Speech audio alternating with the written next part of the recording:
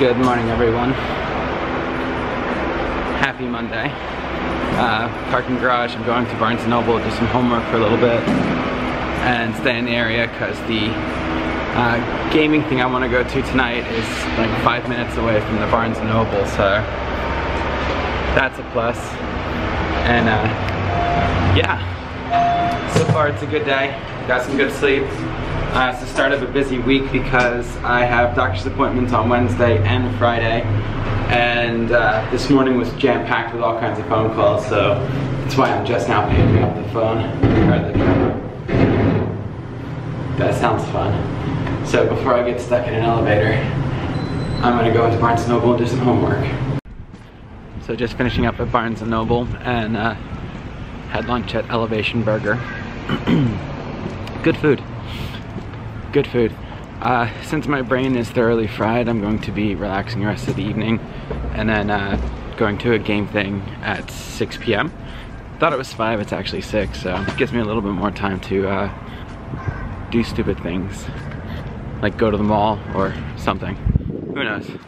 But I'm walking back toward my truck now, and then the next thing on the schedule is the 6 o'clock meetup, so such is life. Just got done walking around the mall and picked up some more nerd t-shirts similar to this.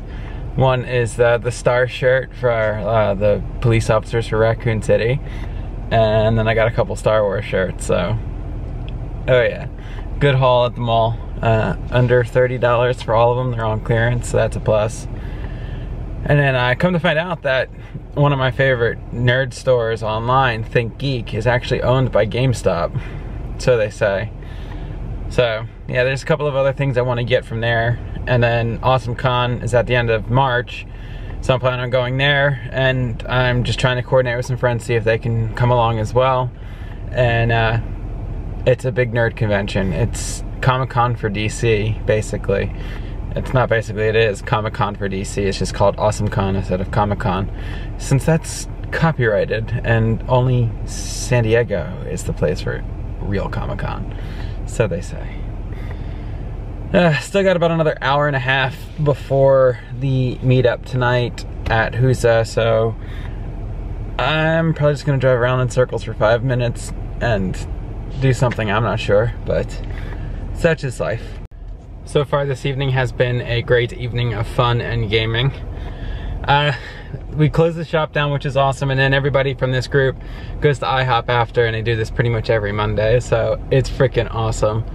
Definitely nerded out. We played a couple of great games. I really like the group that I'm with right now, so this is awesome. And yeah, so now I'm headed to IHOP to get some dinner slash breakfast. It's 10 at night, and we're going to IHOP. So, onward. Just finishing up at the IHOP. Awesome time, great group of people, good times. Looking forward to coming back to the one next week. They do this every Monday, so it's gonna be fun. Now that I'm done at the IHOP, I am going to hit the highway home. It's already midnight, so it's been a very long day to say the least. So homeward bound it is. It has been a really fun day. Productive with homework, productive with meeting new people, and doing some interesting games, and just immersing myself into life. It's fun. Yeah, it was awesome. It's already like 12:30 at night. I am ridiculously tired. Still rocking a leather bag, but I know I've got this argument like the past 12 times, and everyone's gonna say, you're gonna go back to leather bag anyway. I know. But I'm probably hurting myself more using a leather bag than if I switch to a book bag, so I think it's time I switch to a book bag for now. Only because I'm putting too much pressure on one side versus the other, and that can hurt my lungs a little bit more than I'm used to. That, and I had a doctor tell me I should not be using a shoulder bag, just saying.